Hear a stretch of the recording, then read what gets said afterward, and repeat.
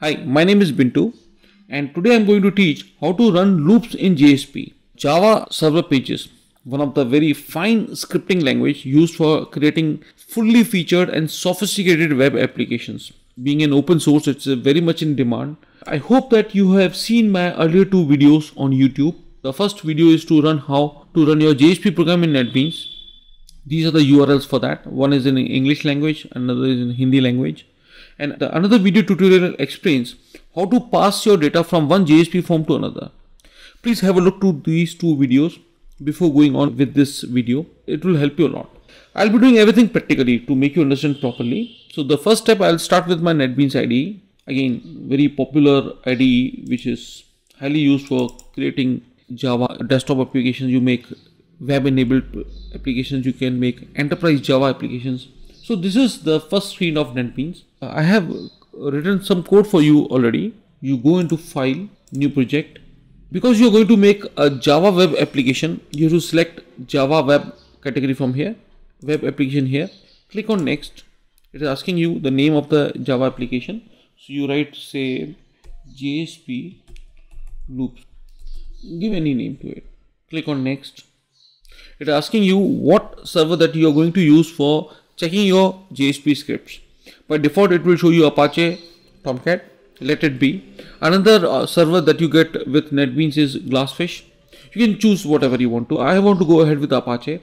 Next, it is asking you what compiler that you will be using for compiling your JSP. Recall my last videos. I have told you that all JSP code has to be converted into Java servlets first, and then Java servlets is compiled to create HTML code which is sent to the client's browser for display.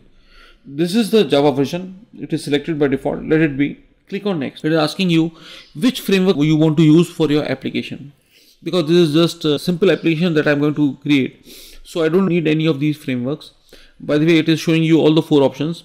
Spring, JSF, Struts, Hibernate. Let's not select any of them.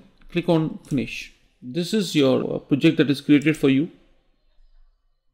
This is the index.html which is created for you with the default content auto-generated for you, and obviously it will display one line to do write content, but I don't want this HTML file. I'll right click it and select delete option to delete it. On this web pages node, click on new, add a JSP form. Let's give the name as, say, loops. Select the JSP file, standard syntax option. You don't want to create any segment, you don't want to create JSP doc. So let's select the default. Let it be the default. Click Finish. So it will create one JSP file for you, again with auto generated code, auto code. This is that. It will display, this JSP code will display hello world. Let's check it up. Right click on the file, select run file option. It will initiate the browser and give you the output. Obviously internally it is converted into Java servlets. Then HTML code is generated after compiling the servlets. See the output hello world. Okay, but I want to understand loops. So this is the code that I've written already for you. This is the simple HTML code. Title for loop app. Here this is the code, right? Let's see it. Here it will display sequence number from 1 to 10 in bold. This is the bold tag and this closes the bold appearance. So you get the output sequence number from 1 to 10 in bold, break of line. The control will come onto the next line. This is the indication that JSP code is going to start, and this that JSP code is over. So the code between these two tags, less than sign, percentage, and percentage sign and greater than sign, is considered as the JSP code which will be converted into Java servlets. This is a simple for loop which, if you have done any programming language before that, C, C++, Java, whatsoever, you must be knowing about this for loop. Anyway, it is initializing the value of I to 1, and here for the time the value of I is less than 10, it will run this body of the loop. This opening, the code between this opening and closing braces is known as the body of the for loop. So because this 1 is less than equal to 10, this logical expression is true. It will go inside the loop. It will out.println means it will display on the screen. It will display the value of I. The value of I is 1. So after displaying 1, the cursor will come onto the next line. The moment cursor comes here, it will jump here to run this code. This I++ means increment the value of I by 1. The value of I will become 2. It will come here to check this logical expression whether it is still true. Is 2 less than or equal to 10? Yes, it will go inside the loop. It will print 2. Break of line, it will go on to the next line. It will come here, it will jump here to run this statement. The value of I will be incremented by 1. So from 2 it will become 3. Is 3 less than or equal to 10? Yes, it will print 3, 4 up till 10. After 10 it will come here, it will make the value of I as 11. Is 11 less than or equal to 10? No, it will come here and the code is over. So let's see whether it works. I'll just copy this code and we'll replace this body element here. Let's run it. Right click on here, click run file option. Sequence number from 1 to 10. This is from 1 to 10. So this means this for loop is working perfectly, right? Let's go ahead. Next is a while loop. It has a body of the loop. It has a logical expression, and for the time this expression is true, it will run the code within its body. What this code is going to do, it is going to display sequence number from 5 to 1 in reverse order. 5, 4, 3, 2, 1. So what I'm doing here is, this is the beginning of JSP code, closing of the JSP code. The value of I is defined as 5. This is a while loop. It has a logical expression here. For the time this expression is true, it will run this body of the loop. Is 5 greater than or equal to 1? Yes, it will go inside. It will print the value of I, that is 5. The cursor will come onto the next line. This statement will be executed. This decrements the value of I by 1. The value of I will become 4. On reaching this closing braces, the control will jump over here to check whether this logical expression is still true or not. If it is true, it will go inside the body of the while loop. Otherwise, it will jump here, outside the body of the while loop. Because 4 is greater than or equal to 1, it will go inside. It will print a value of I, that is 4. Cursor will come onto the next line. The value of I will be decremented by 1. It will become 3. So it will display 3, 2, 1. After 1, the value of I will become 0. It will come here. It will jump here to check the expression. Is 0 greater than or equal to 1? No, it will come out. So in any case, it is going to display the sequence number from 5 to 1. Let's copy it. I'm just replacing the content between the body tags, right? I'll just right click on the JSP file, click on run file option, sequence number from 5 to 1. So this is working perfectly. Similar to while loop is a do while loop.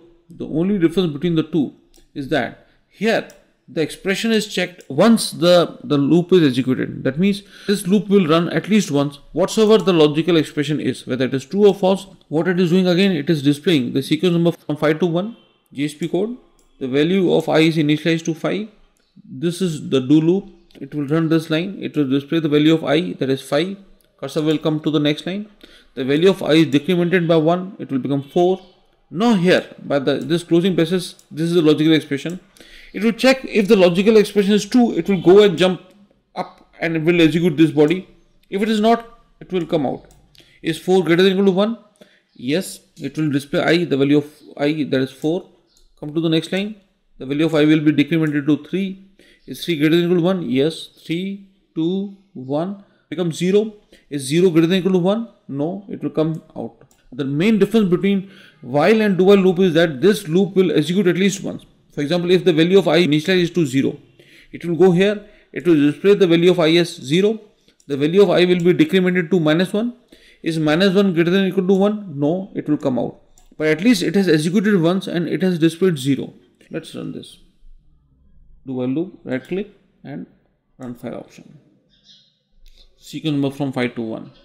This is your arrays. Arrays are used for collecting similar items. Like this is an integer array.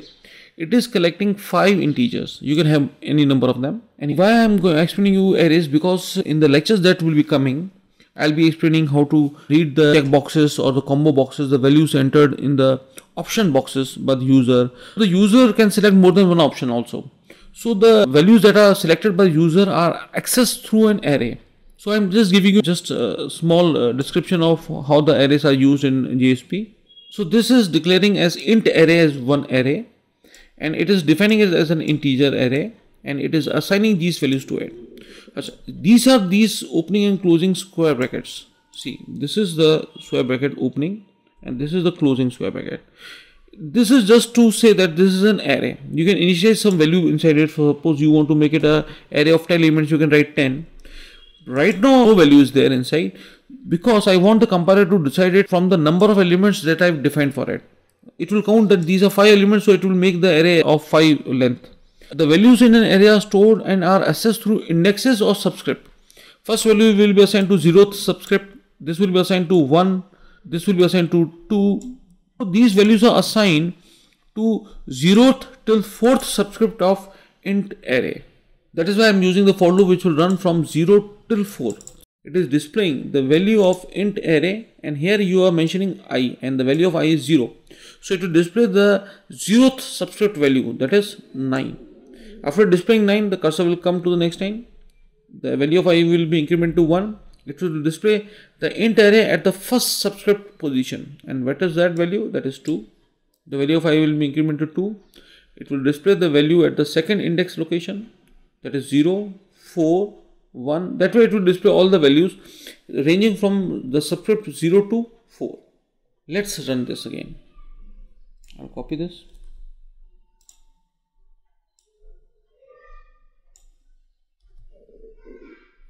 Right click and run file option. See, all the array elements are displayed. One thing more before finishing this lecture. Whenever you feel like documenting your code, you want to explain what is this code for, you can use the JSP comments.